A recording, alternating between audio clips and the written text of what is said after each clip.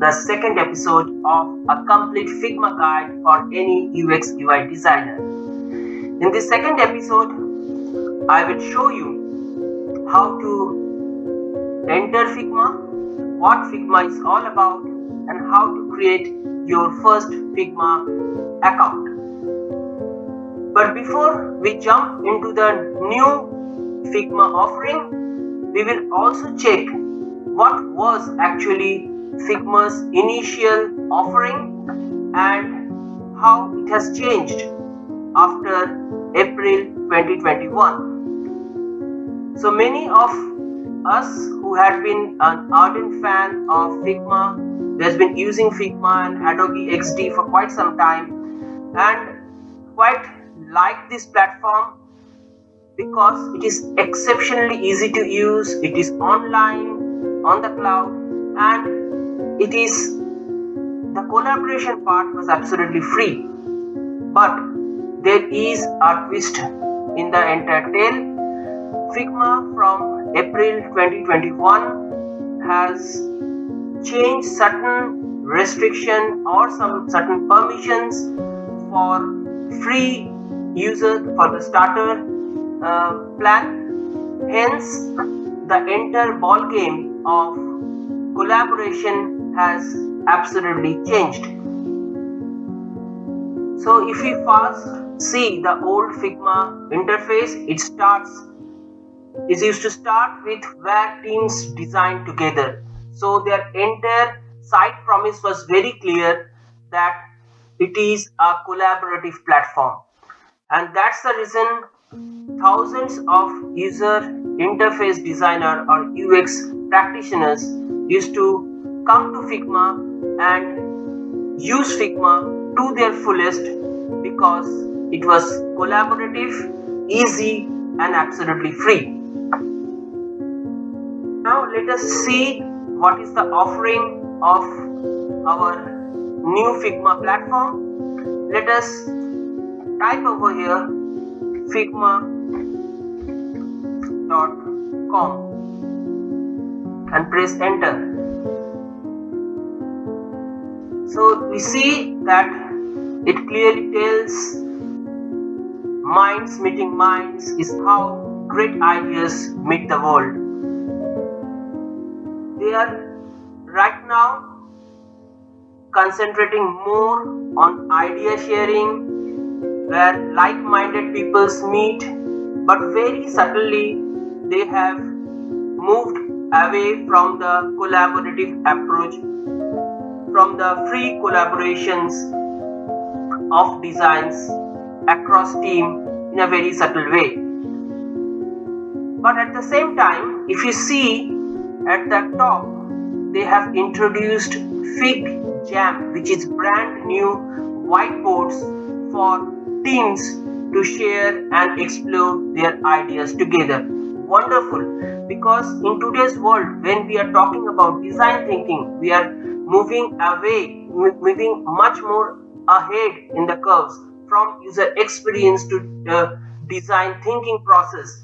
We definitely require more ideas to collaborate, more ideas to share. So if you just scroll down a bit, the interface, the homepage remains as it is. This is the same as they had the previous version as well. But if you see, they have introduced this fantastic thing called the FigJam beta, where next good idea can come from anyone. Yes, absolutely. In today's world, ideas can come from anyone at any point of time, irrespective of where they are and at what position in the organization they are in. Let the ideas come flowing, and idea, and yes, and yes, and yes, and yes. So let all the ideas come into the idea bucket. So this is how you can actually collaborate to share your ideas. There's a huge whiteboard that has been given where you can actually click and create your own ideas. So if you just check FigJam's new page, you see an online whiteboard for teams to ideate and brainstorm together. The best part of the user interface is that you can actually write, scribble on this thing. So I can just write over here, this is fantastic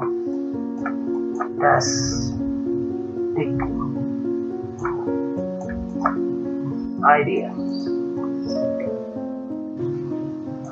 So this is how the entire team across the globe can actually share their ideas and make ideas come live. Okay, so this is a wonderful thing that I think is very important in today's world. So though Figma has moved a little bit away from their absolutely free collaboration tool, but isn't it always in the card? We always knew that at one point of time, when we all user experience people will flock around Figma, they will definitely make it a paid platform. So that is how every big companies work. So let us now check the pricing tag of the thing. So the starter pack which is absolutely free forever. There are unlimited files in the drafts that you can still do. There can be unlimited viewers and commenters. You have unlimited additions to only 3 team files, and you can collaborate only 1 team project. So once you are through with the drafts, you can only push 1 team project to share across teams. So be careful in this particular space.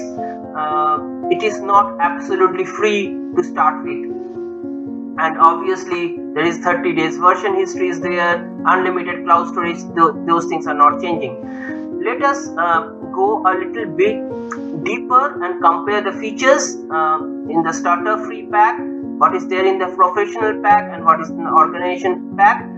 I think even in the professional pack, if you are a very small scale organization, a $12 per editor per month build annually is not at all a bad plan.